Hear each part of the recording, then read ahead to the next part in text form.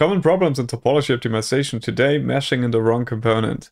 So you say you have different kinds of components and you want to mesh it, and you just hit on mesh, for example, solid map, and then you just select the solids, select the mesh size, and hit on mesh.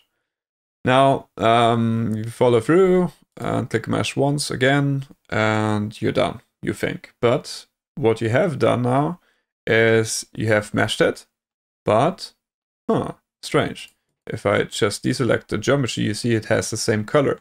Both of those meshing operations resulted in creating the elements in the current component, which is the one here in bold marked letters. So this is typically not what you want. Typically you want to mesh the geometry in this order that you have the geometry in different components, and you want also the elements to be in different components.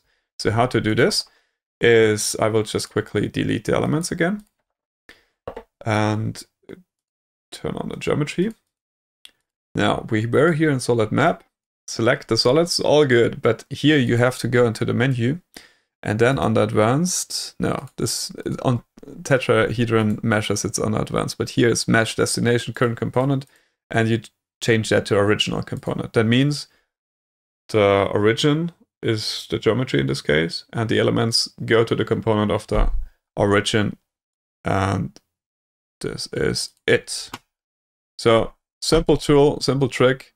For sure, you could also do a assembly organize and then move the elements into another component, but in this case it's already there. But just to demonstrate it shortly, assembly organize, if you want the design component elements to be in the non-design component elements, you can just simply select them, destination, non-design, and on the green check mark. Now you have it like this again. That's all for today. Thanks and have a good one.